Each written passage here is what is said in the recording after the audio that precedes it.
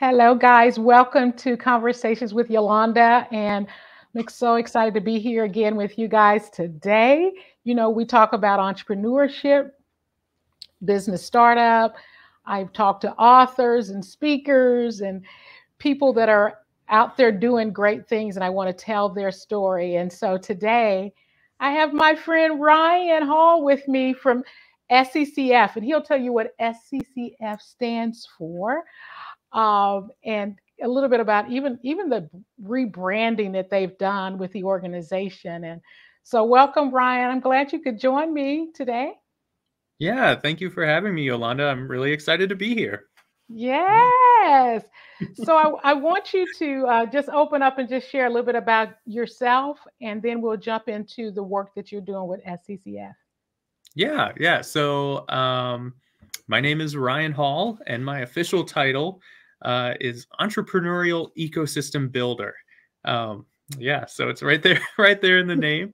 And I work for a nonprofit entrepreneurial support organization called the Shenandoah Community Capital Fund, or SCCF for short. And we help entrepreneurs throughout the Shenandoah Valley of Virginia start, grow, and sustain their business by connecting them with entrepreneurial resources, mentors, just anything that they could need on their journey to success. Great, great. You just mentioned a word that some people may not understand what it means, and so I want you to just expound on that a little bit. The entrepreneur ecosystem. What is the ecosystem? What type of work are you doing within that ecosystem? Yeah, that's a great question. Like, oftentimes when people think of ecosystem, right, that word, they go back to like high school biology or science class, and they're thinking about like rainforests and things of that nature, and really just kind of like the natural world. But when we're using it, it's really kind of encompassing of everything entrepreneurial in your region or in your city or whatever kind of the geographic scope is that you're looking at. So for us, the ecosystem of entrepreneurism includes all of the resource providers like small business development centers, nonprofits, universities that have entrepreneurial programs embedded in them, all of the entrepreneurs themselves, mentor programs or networks, funding mechanisms, whether that's traditional banks or VCs or angel investors, just anything that kind of touches entrepreneurism is part of that ecosystem and plays a role in kind of shaping entrepreneurism for that region, right? And so we try to be, to use that rainforest analogy again, right? We try to be good stewards of that ecosystem, almost like park rangers, I guess, of the ecosystem, and help things grow that need to grow, and create opportunities where there need to be opportunities, and all sorts of things. Yes. One of the things that I think people don't realize is there are many organizations and groups that are doing work in the entrepreneurship space. And sometimes people don't even realize the resources that are out there.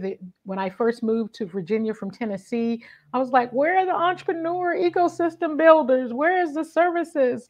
Because one of the things that I tried to keep from doing is duplicating services, Right. because it's a waste of funds, it's a waste of time. But when you understand throughout for example, the Shenandoah Valley, what's actually available, then you won't start something that's already being done. You'll partner with them, you'll collaborate with them. So for me, the ecosystem building piece is really critical for not just helping entrepreneurs to grow, but as you said, to sustain. We know that some entrepreneurs will start off and they don't make it. And sometimes the reason is that they don't know about the resources that are out there for them. And I know you guys are doing a lot of work, training, workshops, networking for those entrepreneurs, because one of the things I do realize is that entrepreneurship can be a lonely place if you're not connected. And so I'd like you to share, you do have some upcoming trainings and programs for people that they can get plugged into. I'd love for you to share a little bit about that. Yeah. So, we kind of focus our efforts in three core areas, right? And so one is capital, and we are an SBA lender and provide microloans to folks, usually folks that can't get lending through traditional financial institutions. But the other two areas, which I think is more what you were asking about, the community aspect of what we do and the support aspect. And so community aspect addresses that issue that you just mentioned about that isolation that an entrepreneur can feel, that loneliness that they can feel sometimes. So we try to create instances where entrepreneurs can join together and talk. So we have actually an open coffee series that's every month. We have one, and they are sometimes virtual, sometimes in person. So actually the next one, or the one in April rather, that's coming up in Harrisonburg, will be live and in person, which is exciting that we can get back to that kind of Yes. an event, right? But we as ecosystem builders, we want to be open and accessible to everyone, right? No matter who they are or where their idea is on kind of the life cycle of a business, right? Even if it's just written down on the back of a napkin, we want to be there to help. So we're actually offering open office hours every Monday from 12 to 2. So you can hop online, come chat with myself or another ecosystem builder at the organization and learn about resources or ask questions, all sorts of different things, whatever you would need. And then from the support standpoint, from the program standpoint, we do offer several programs throughout the year. But our next big program is the Startup Shenandoah Valley program. So that's a virtual region-wide business accelerator program.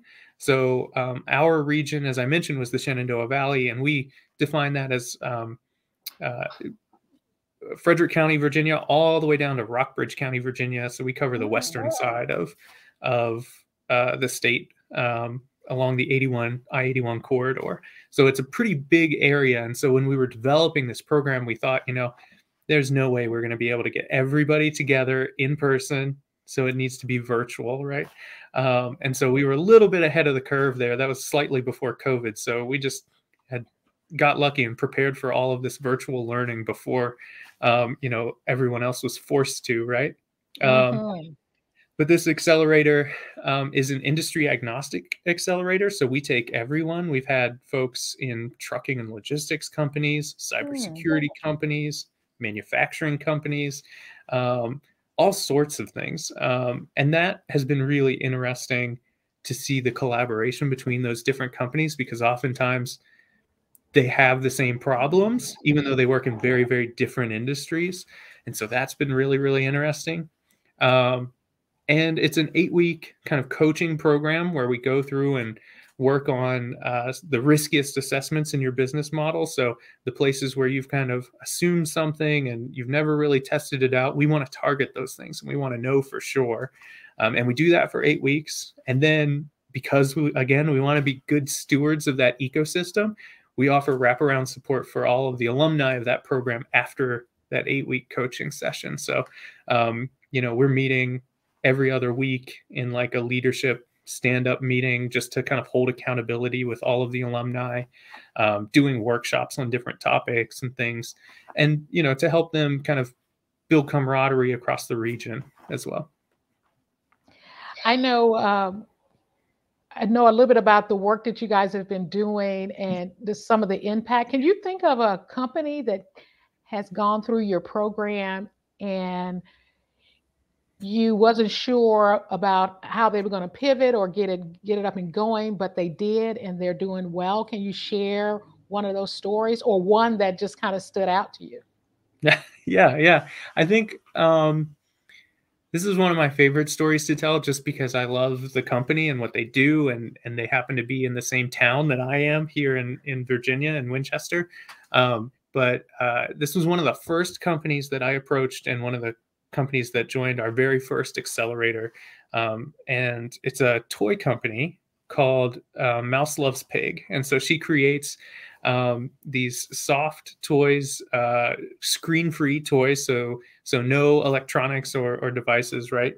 And she started this project because she saw a need in her own children, right? There was a very personal experience that happened with her children and one of the toys that they had, and she wanted to address that need.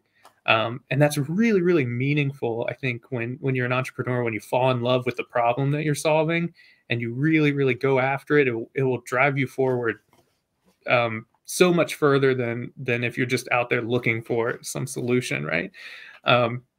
And so she came to us and really wanted to grow and expand. She'd been working kind of in her basement, manufacturing these toys and sending them out across the country.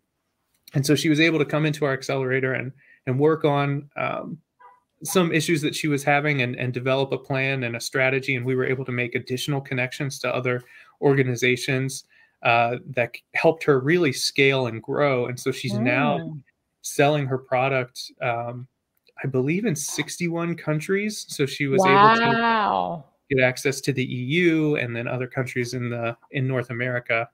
And so she's really, really doing well now. So that is awesome. That's so awesome to see when you see them from the beginning stages, and then after they've put in the work and got connected and received all the resources, that they can thrive and be successful. Even though entrepreneurship is hard, I really believe entrepreneurship is about solving problems. I tell students that all the time. I tell clients that all the time. What is something that's bugging you? Go figure out a way to fix it, and you could make some money. And you know, we also see things we purchase in the store, and we're like, why didn't I think of this? I should have thought of this. And so it's good to see when someone takes it and runs with it. Ryan, why are you doing this work? How did you land here from undergrad to graduate school? How did you land in this space? Oh gosh, that's a good question. I think when I really think back on it, I probably was exposed to entrepreneurism at an early age and didn't really know what that was, or didn't recognize it. And it wasn't until really I got to SCCF and I realized that, growing up in rural Appalachia, there weren't a lot of pre-built kind of opportunities, right? There were certain jobs that you could go in and be successful, and that was, that was that, right? Or you could go to college and move away from the area. So my parents were always doing something. They were they owned a farm, they had jobs, they had rental properties, all sorts of things. And so I think I was kind of exposed to that at an early age. But then, later, particularly in once I moved to Virginia, I looked around and saw a problem, right? I personally like to create and make things with my hands. I would classify myself as a maker, and we didn't have access to tools and equipment and things like that here locally. And so I founded a nonprofit, our local makerspace, the Valley Makers Association, and opened up this space for people to come and produce the things that they love. And what I'll admit was kind of I didn't realize it would happen, but a lot of people in that organization were making things to sell. And I said, oh, wait, there's a whole group of people here that are like, not just fixing their people. Yeah. And I'm like, oh, okay, there's an opportunity here. Right. And so with that, organization, that's how I kind of ended up learning about SCCF and the work that they do in the region. And we partnered on a grant, and they said, hey, we're looking to hire. Can you share this with your network? And I said, actually, let me just go ahead and apply for that. So that's kind of how I ended up there. But it was always kind of part of who I was. And I don't think that I recognized that until much later. I don't think I used the word entrepreneur, right, until much later in life. It was always, we're starting this side business or we're doing this thing. And that just, going back to your point about like understanding the language, that can be a big issue in an ecosystem. If, people are talking about entrepreneurism and it means different things to different people. And so when you're working in ecosystem building, creating that shared language is so pivotal to the success of any region or any, location. Yes, that is so good, Ryan. Shared language, because sometimes we can sit around and use acronyms and use all Yes, these words, and in Nashville it may mean something different than what it means in the Valley, and being able that's to true. communicate that to those in your network. And you just shared how important connecting and networking is for other opportunities. I tell students that all the time. Are you networking? I've never applied for a job because I was in a network and they knew what I was good at and they just offered me jobs. I've never had to apply for any job that I've received because I'm always out there. I said that's part of my gifting, just to connect and network and find out who's doing what and connect people. Uh, but it is critical in the area of entrepreneurship for that to happen. One of the things that you mentioned is in reference to the maker space. Mm-hmm. Where do you see where do you see that going down the road? Where do you see there is more of a need for maker spaces for different sectors? What are you hearing out there? What's kind of happening in the valley? Yeah. I think, I've been lucky enough to connect with a national maker organization called Nation of Makers, and they really do a lot of work at that national level, guiding kind of discussions like this. And what's interesting to see, particularly after COVID, right? A lot of maker spaces, a lot of makers in general are problem solvers, right? Are innately, they've got kind of that entrepreneurial love of solving big issues. And so when COVID happened and there was a shortage of masks and face shields and things like that, you saw maker spaces across the country step up and produce them. Locally, our makerspace Wow. produced like 10,000 masks, Wow. and distributed them across like five or six counties, just to different organizations and nonprofits and things of that nature. And it was a big undertaking for us, right? We're a pretty small organization, but we were able to accomplish it with partner groups and things like that. And this happened, again, across the country, probably across the globe. Millions of PPE were produced,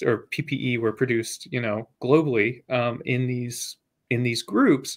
And so there's now this recognition that these places can be, a big driver of local or regional manufacturing, and could be a solution to some of the supply chain issues that we've seen, right? If you've got, Yes.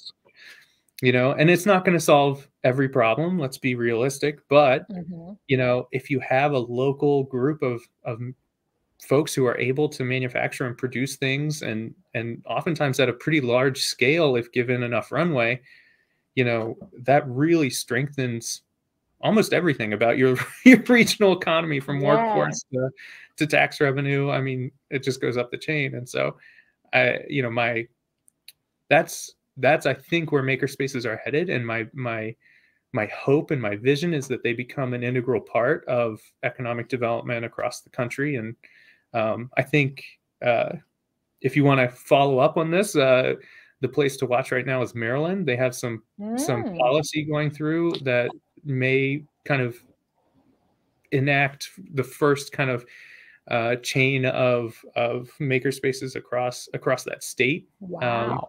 which may be a proving ground for the maker movement, and kind of solidify us, I think, in that world. So anyway, Yes. Yes. That's fascinating. I love that. And never thought about, and I heard about many even starting business just making masks. I was telling right. students, I said, when there is an issue like a pandemic, figure out, okay, what's happening in that issue that I can start something, create something that's going to impact it and make, I say, because many people have made a lot of money off masks. If they got in initially and didn't wait to say, oh, we're not going to be wearing them long, I'm not getting in, it's not going to last long, and then they started initially, they've made tons of money. Right. And so figuring out when those things happen, how do we respond to a pandemic? And in reference to the pandemic, what have you seen with small startups, how they were impacted? Are we seeing many of them not being around anymore, or did Hmm. they push through and pivot quick enough to be able to sustain their businesses? Yeah, I think and this is kind of anecdotal. This is just what I've seen in my work. It kind of depends on the sector. There have been some places that have hurt, but I think for the folks that have been able to pivot, I mean, look at restaurants, right? Being able to Yes. open up, they took a big hit, but a lot of them found creative ways to manage or Yeah. mitigate those challenges by opening up different hours. They now do delivery. They, have expanded outdoor seating, or just so many different creative ways that I believe we're going to continue to see as a staple in the restaurant world, right? Moving forward, I think that we're going to continue to see some of those things, and that'll just be the way that restaurants do business now, which I Mm-hmm. find really interesting. I think as Yeah. entrepreneurship as a whole,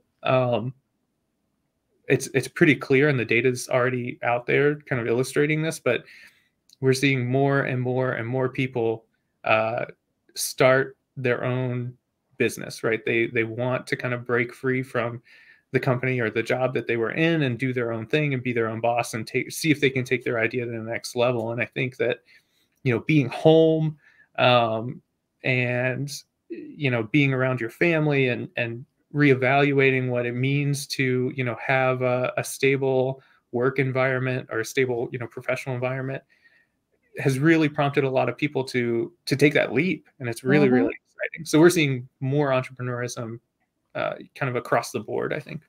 Yes.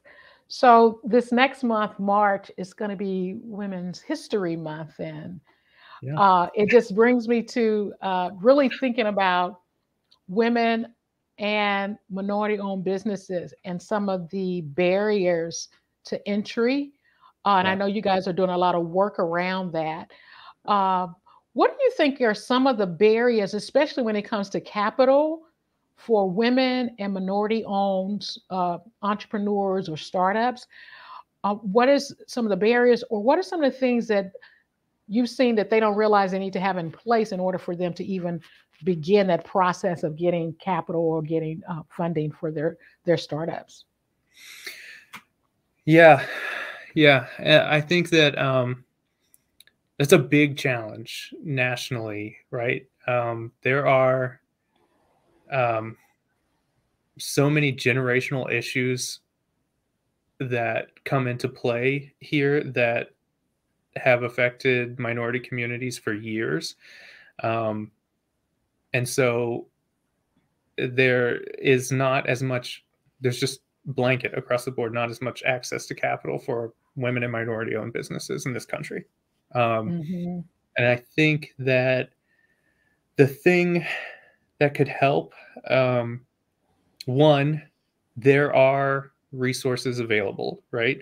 There are free resources available. In the state of Virginia, we have Mm-hmm. wonderful small business development centers that can coach you through building your first uh, financial documents, like a cash flow projection, or putting together a sound profit and loss statement. All of that information, um, you know, is at your fingertips. You just have to go ask for it and find those people that have that information, have that knowledge. Um, there are other organizations like us, entrepreneurial support organizations, that provide um, support in those ways as well, and in other ways. There are some really great programs like the SBA microloan program. It's non-credit based lending, right? So we're not going to deny you based on your credit score. Mm-hmm. We don't use that as a determining factor. So we're really looking at like did you do the due diligence? Did you do the research? You know, those sorts of things. And then there are some really, really great programs that, you know, work with different organizations like Black Men Ventures and Black Girl Ventures. Those pitch competitions are really, really impactful and meaningful to folks in our community. And so I would say do exactly what you suggested and start networking, start looking for these groups and see where they are in your community, and reach out to people like Yolanda and myself, and we will connect you. And if we don't know, we probably know someone who knows, right? And really entrepreneurism and entrepreneurial support is one of those things that it's a rising tide that lifts all ships, right? And so we want to help everyone that we can and make a more thriving ecosystem.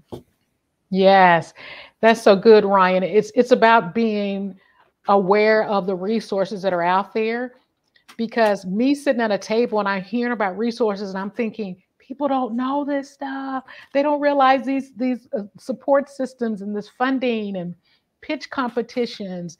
And it is really for us to continue to do the work that we're doing with educating, networking and training those that are interested in starting a business, so that they are aware that these services are available. And some people have this fear of the unknowns, that, and then finding those that have already gone through it to be able to share with those newbies coming in, so that they don't feel so like, is this for me too or just for them? Right. And so Right. being able to take away some of that fear, because I hear that all the time when I'm talking to young entrepreneurs, women, minority and non-minority, just that fear of the unknown, or can I even qualify? And the Right. credit piece, I'm glad you shared that, because the credit piece keeps a lot of them from even Right. applying for Right. some of that funding. Well, I And will so, say too, you know, it's kind of both ways. I think I kind of, you know, you do need to reach out, and that's one way. But as a resource provider, you know, we have to be in the communities that we're trying to serve too. So, you know, yes, making sure that we're getting out and going to community meetings and speaking engagements. And, you know, we can't just stay in our offices, and that doesn't solve any problems, right? We have to go out and do that connecting as well. So, yeah, not in our office and expecting them to come to us. That right. that does Exactly. that does not work. That does not work. And so I want to end our conversation with you sharing one last time about your upcoming. I know we did the 72-hour tech starts in at Shenandoah University several months ago. Now there's one at JMU coming up. Could you share a little Mhm. bit about that, and then the newest group that's starting next month with SCCF? Yeah, yeah. So we also help organize Techstars startup weekends throughout the region. And as Yolanda mentioned, we had a really successful one at Shenandoah University uh, in the fall of last year. So our next one, we're moving a little further south down the valley, and we are hosting our next Techstars startup weekend at James Madison University. And we have a pretty exciting group of mentors and judges lined up for that. I'm really, really, um, I'm really excited to see how that turns out. We have so much fun at those events, and I Yes. know And it they can have an engineering school, so it can even bring additional right. groups in. And I used to see that all the time at Vanderbilt University. So I'm excited for that for you guys. Yeah, yeah. And then the next round of Startup Shenandoah Valley should launch March 14th, rather, excuse me. And so you should see a press release about all of the new entrepreneurs that we have that are going through that accelerator. And this time we're focusing specifically on technology and technology enabled Mm. businesses. So it's going to be a slightly different twist for us. And so I'm excited to see, you know, who these folks are, who they're going to be, and kind of present kind of the face of rural tech entrepreneurship, I guess, for the Shenandoah Valley. Yes, to let the tech community know we have people too. There are people in the Shenandoah Valley that's doing technology startups, and you don't have to. You can go to Northern Virginia if you want to, but we want people to see that you don't have to, and what's available. I do that a lot with students. They're like, "I'm going back home because there's no companies here." So I start having companies come in, American Woodwork. They will pay for their housing and all of that as an intern during the summer and all the benefits, and just as we said earlier, letting people know what those resources are. What are the companies that are in the Valley that are hiring and paying great salaries? Or what are those opportunities for you to even start your own company in the Valley with the resources that are here? And so thank you so much, Ryan, for coming and hanging out with me for a little bit with Conversations with Yolanda. And I look forward to really seeing more of the work you guys are doing in the Valley, and those entrepreneurs that are being created and supported throughout the ecosystem. So thank you so much. Could you share with the people how they can find SCCF online? Yeah, absolutely. So our website is the best place to go, and the address is sccfva for Virginia.org. Great. And are you on Instagram and Oh, Facebook yes. or LinkedIn? They can find you in those places as well. All of those places plus TikTok. We're everywhere. Oh, TikTok. Okay. Yeah. Yes. Yeah. That is great. So Ryan, thank you so much for coming and hanging out with me. And I look forward to continuing to watch the work and the impact you guys are having in the Valley. Thank you so much. Yeah. Thank you, Yolanda. Uh-huh. Bye-bye.